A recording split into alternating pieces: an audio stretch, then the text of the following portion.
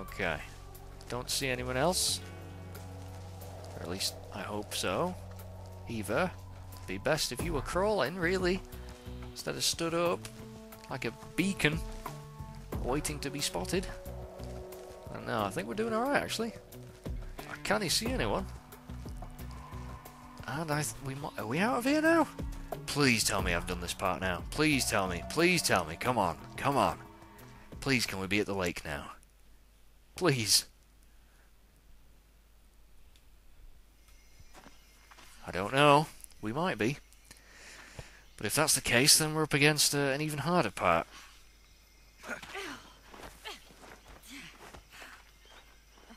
Nice view.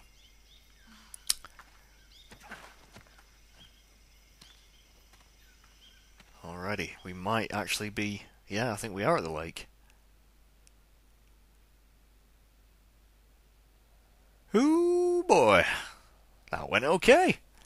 Not too bad, bit scary at first, like I say, but...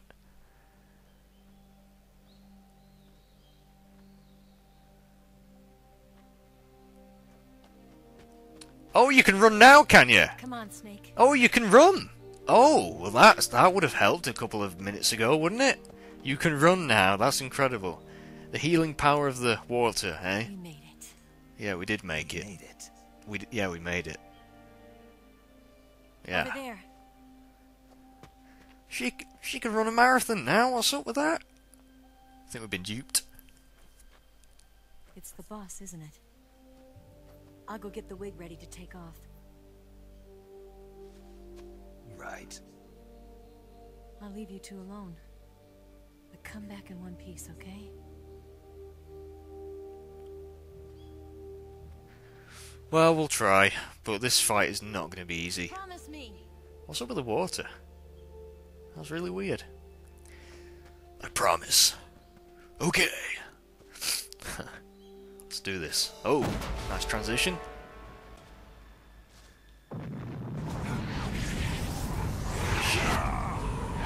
Not another nuclear blast. Gonna turn into Godzilla.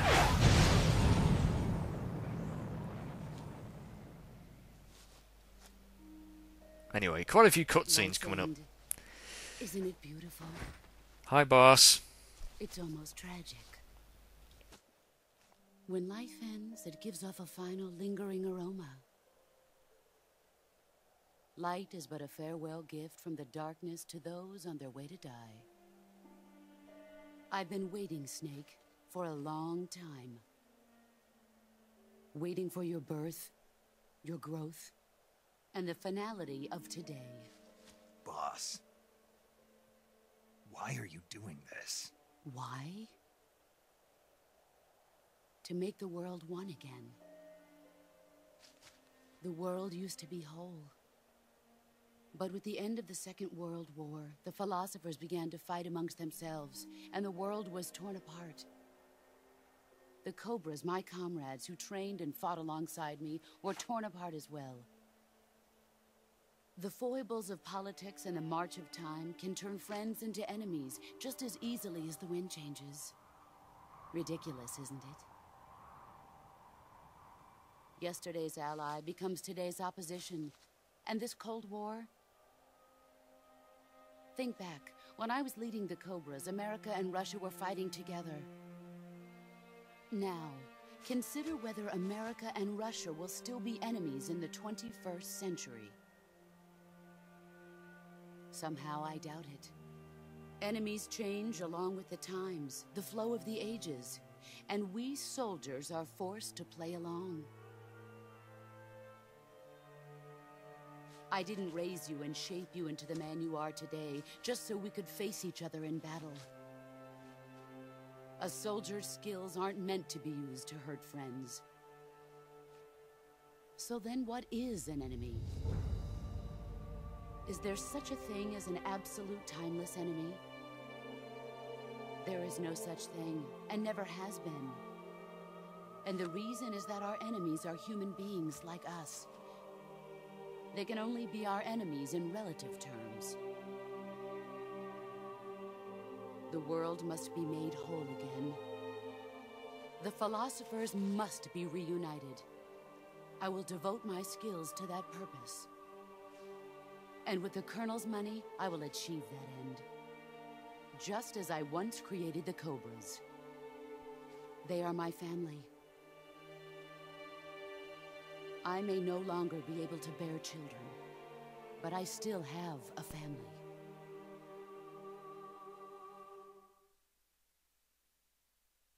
It was November 1st, 1951. I was in the Nevada desert participating in atomic testing. The name Nevada is derived from Spanish, covered in snow, white as snow. And snow is exactly what I saw in that Nevada desert. It froze my blood white. Snake, you were an atomic test subject, weren't you? On Bikini Atoll. That's part of the reason I was drawn to you. You and I are alike. We're both slowly being eaten away by the karma of others. We'll never have the chance to die peacefully of old age. We have no tomorrow. But we can still have hope for the future. In 1960, I saw a vision of the ideal future from space. 3 years earlier, the Soviet Union had succeeded in launching Sputnik, the first man-made satellite in history, into orbit. This came as a huge shock to the United States. In response, America threw everything it had into its own manned spaceflight project, the Mercury program. Even as the Soviets seemed poised to send their first man into space, America was still experimenting with chimpanzees and rockets. The government wanted human data. So they secretly decided to send a human being into space. I was the one they chose. At the time, they didn't have the technology to block out cosmic rays, and whoever they sent up would inevitably be exposed to heavy radiation. That's why they chose me. After all, I'd already been irradiated once. Of course, you won't find any of this in the history books. I could see the planet as it appeared from space. That's when it finally hit me. Space exploration is nothing but another game in the power struggle between the US and the USSR. Politics, economics, the arms race, they're all just arenas for meaningless competition. I'm sure you can see that, but the Earth itself has no boundaries. No East, no West, no Cold War. And the irony of it is, the United States and the Soviet Union are spending billions on their space programs and the missile race, only to arrive at the same conclusion. In the 21st century, everyone will be able to see that we are all just inhabitants of a little celestial body called Earth. A world without communism or capitalism, that is the world I wanted to see. But reality continued to betray me.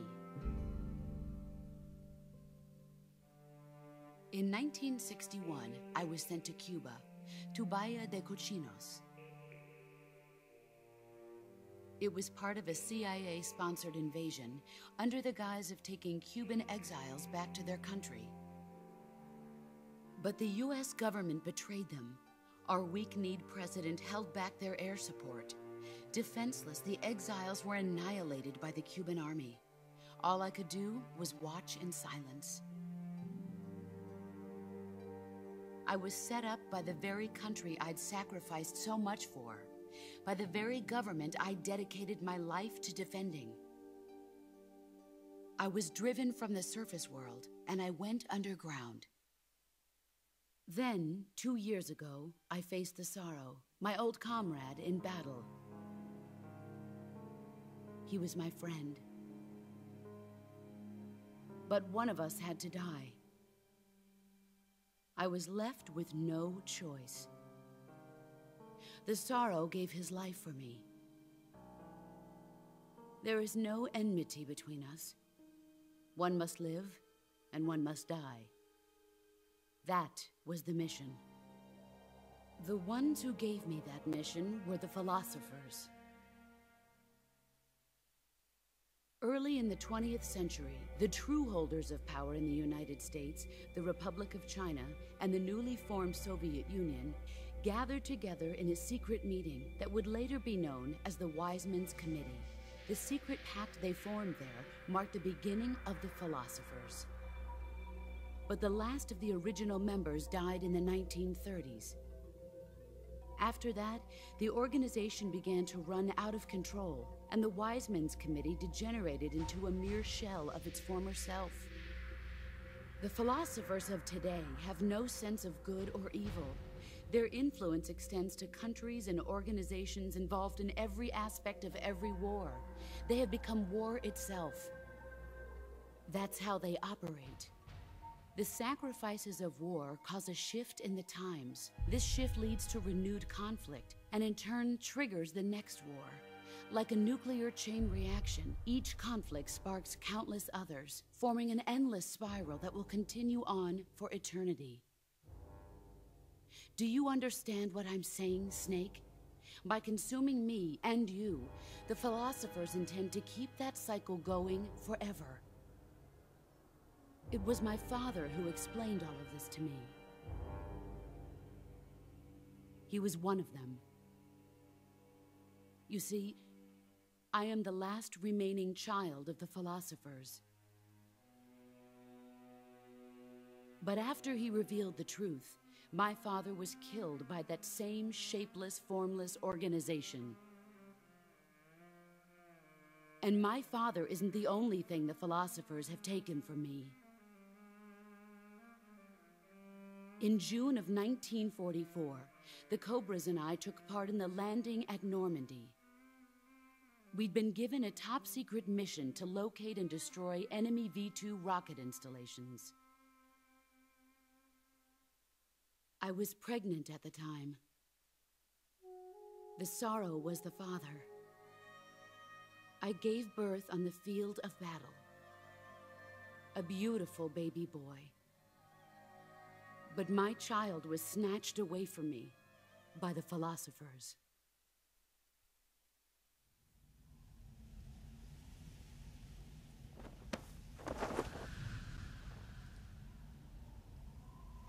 Look at this scar. This is proof that I was once a mother. Yeesh.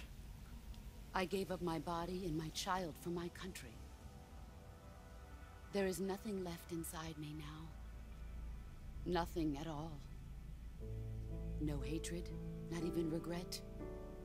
And yet sometimes at night, I can still feel the pain creeping up inside me, slithering through my body like a snake.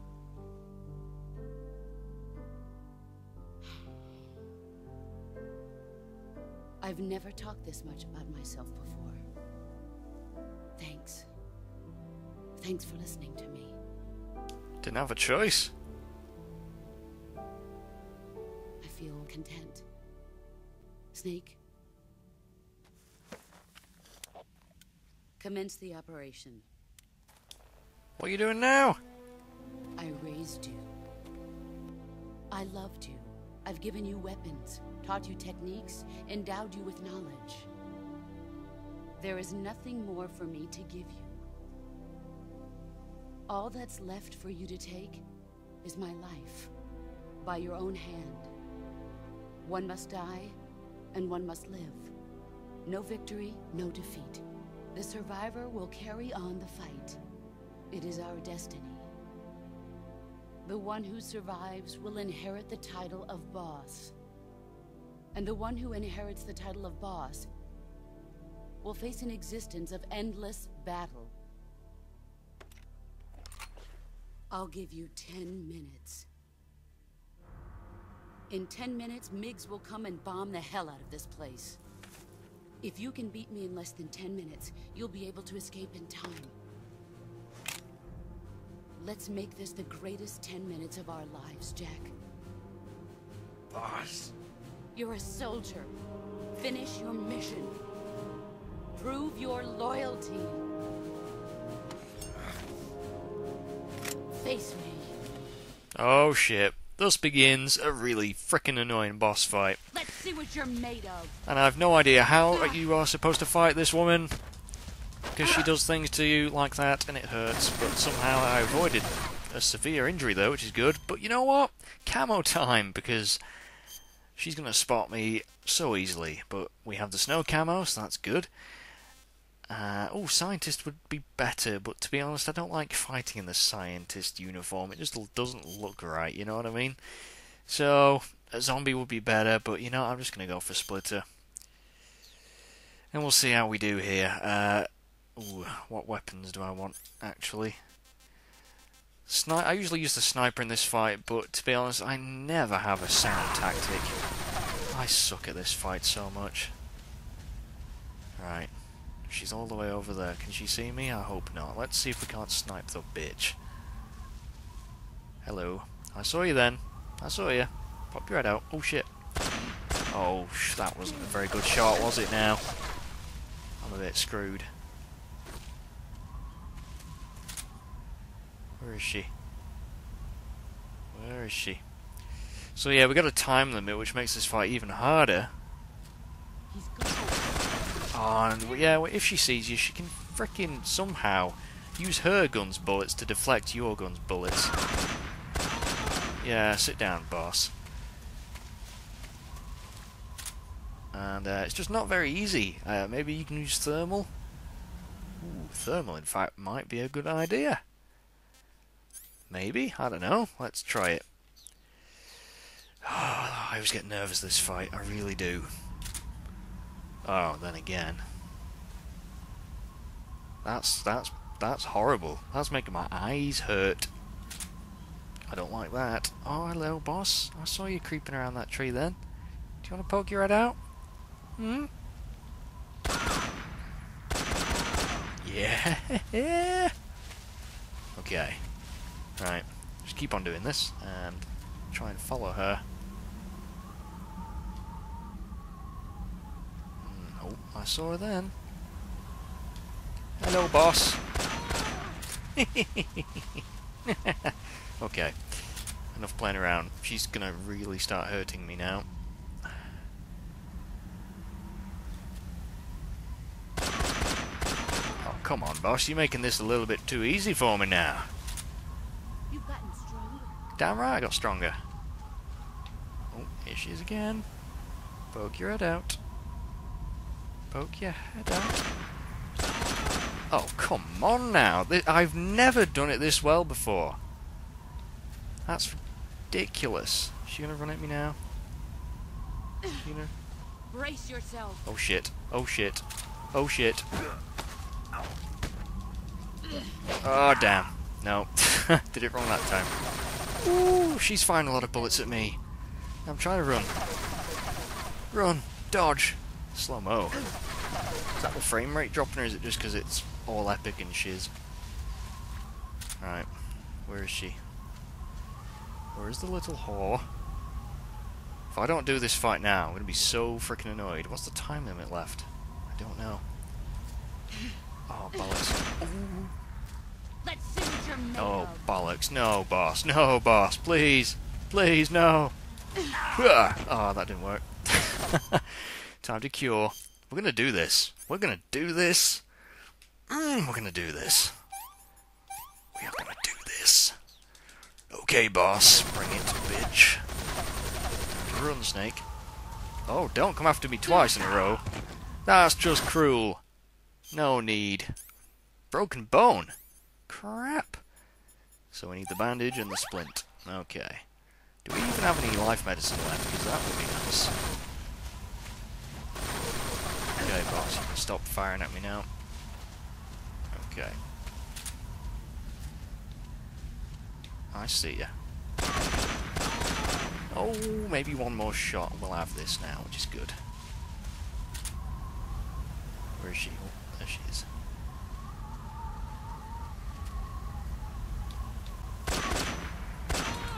I've got her! First try! Ho ho! So happy! And now just enjoy a shit ton of cutscenes. I'm gonna shut up.